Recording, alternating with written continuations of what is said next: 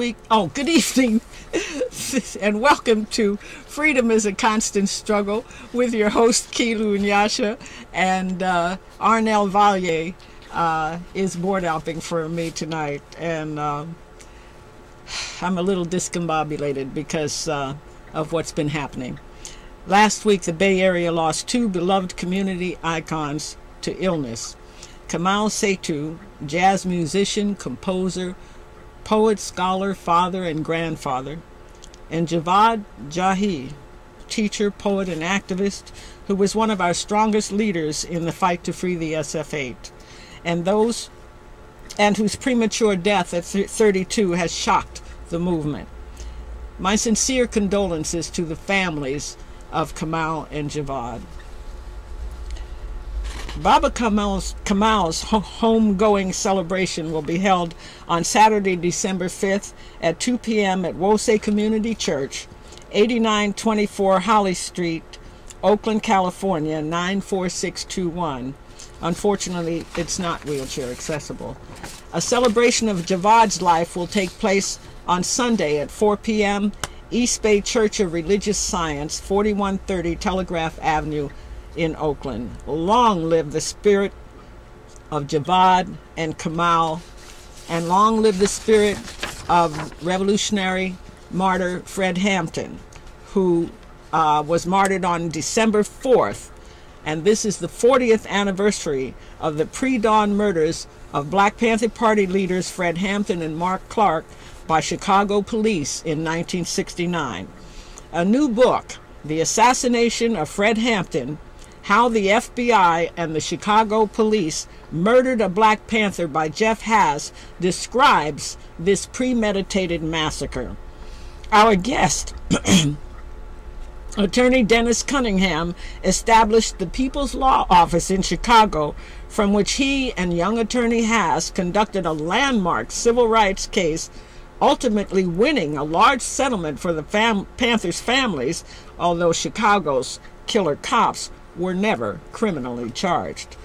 Dennis continued doing civil rights cases over these 40 years, during which he also worked on the long-running class action for the prisoners who rebelled and survived the massacre at New York's Attica State Prison in 1971, and the Earth First case resulting from the 1990 bombing of Judi, Bari, and Darryl Cherney in Oakland, among many other defenses of protesters and victims of police misconduct, brutality, and or murder. Without further ado, welcome, Dennis. Welcome back to SF Live. It's so good to have you back. Thank you. I'm always glad to come here. Yes. This is the best. Yes, Dennis. Good. And you are a real trooper. You've been doing it for over 40 years. And let's start off with the People's Law Office and how you founded that along with the other attorneys. Okay. It really was, it was something we were talking about in a kind of a general way toward the end of 1968, and then we met Fred Hampton and Bobby Rush, and I remember coming back to the next meeting. We were having this little group that was talking about starting the office, say, well, if we do start one, we can get the Panthers as our clients. And so everybody said, okay, let's go. All right. And that's really where it started. That was almost a year before Fred was killed. But, in the atmosphere then and the kind of level of conflict between the Panthers and the police, we were busy the whole year. I'm even sure. Before. Oh, I'm sure, because, I was a Panther in New Haven, and Panthers were getting busted left and right just for selling the newspaper. Yes, and any kind of excuse. Any excuse was better than none. They definitely, the challenge, the gauntlet they threw down to the police from coast to coast was taken up from coast to coast. And, exactly. And, they got as good as they gave, for sure. Now let's talk about Jeff Haas' book, The Assassination of Fred Hampton. Yes. Well, it's the complete story. and he's been working on it for 3 or 4 years.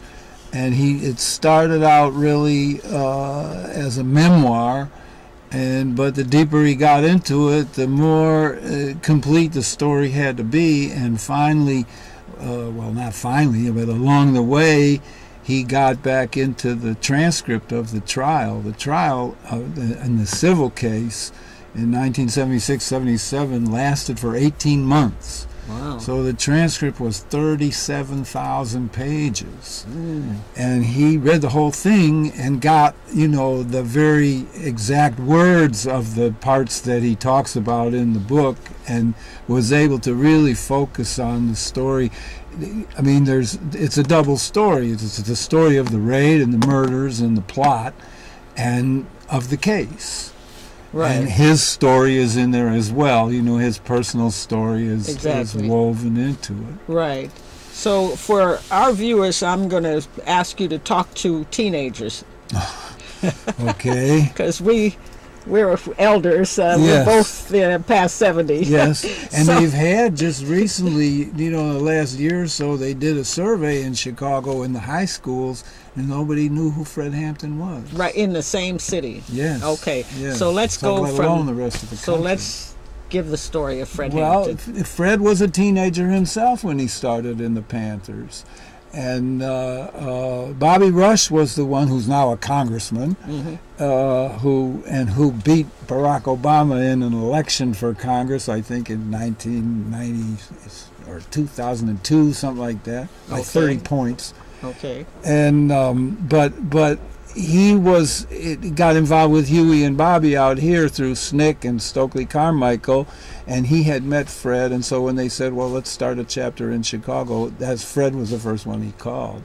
Fred was an activist in Maywood, which is a suburb of Chicago, had a substantial black population. And in high school, he was the head of the youth branch of the NAACP in the western suburbs, and he led demonstrations. There was one about there was no swimming pool where the black kids could go, and they went to the city council, and the cops wouldn't let everybody in, and there was a little bit of a dust up and some tear gas that got into the city council chambers, and so he was arrested. That was the first case he had, and that was my first case too, was that really? trial. Yes. Oh my. Which was in the beginning of 69.